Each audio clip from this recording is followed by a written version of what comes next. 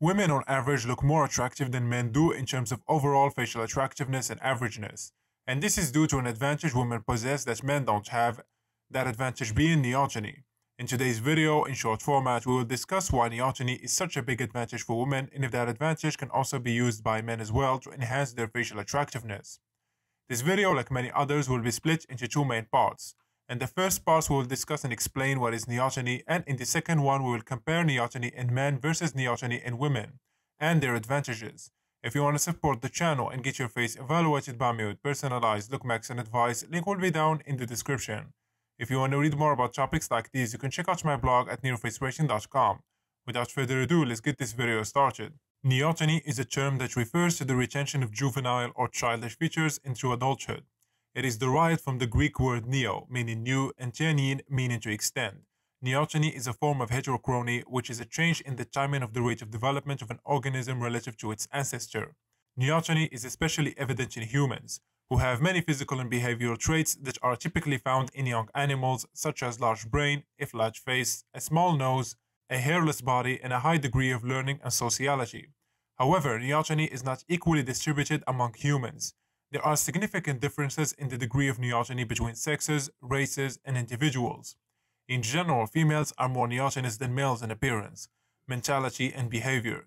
This means that females tend to have more features that are associated with youthfulness, such as large eyes, full lips, round cheeks, small chin, soft skin, and a high-pitched voice.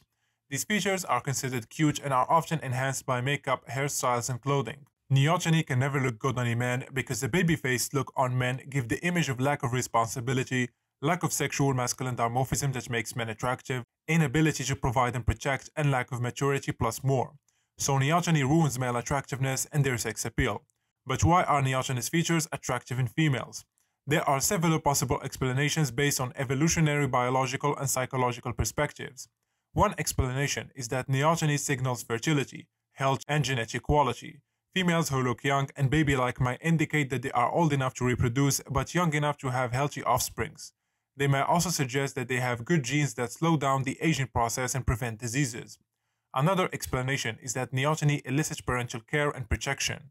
Females who look like children may trigger the innate nurturing and protective instincts of males, who are more likely to provide them with resources and security. They may also evoke positive emotions, such as affection, empathy, and loyalty, that facilitates bonding and cooperation. It hides the sneakiness of a female. A third explanation is that neoteny reflects personality and behavior. Females who look innocent and playful may imply that they are friendly, cheerful, and fun and loving.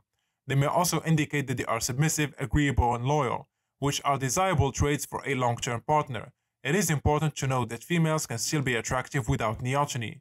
Here is Adriana Lima and Giselle. Both of them have low neoteny, but they have high facial harmony and sharp features. Still, they will look more dominant. So, for women, they can look max with the goal to enhance their neoteny, making them benefit from it. As for men, they should look max to remove it and to get away from a baby-faced appearance. But what do you guys think about all of this? Let me know your thoughts down in the comment section. That's it for today's video. Hope you guys enjoyed it. A like and subscribe would be highly appreciated. And like usual, catch you guys in the next one.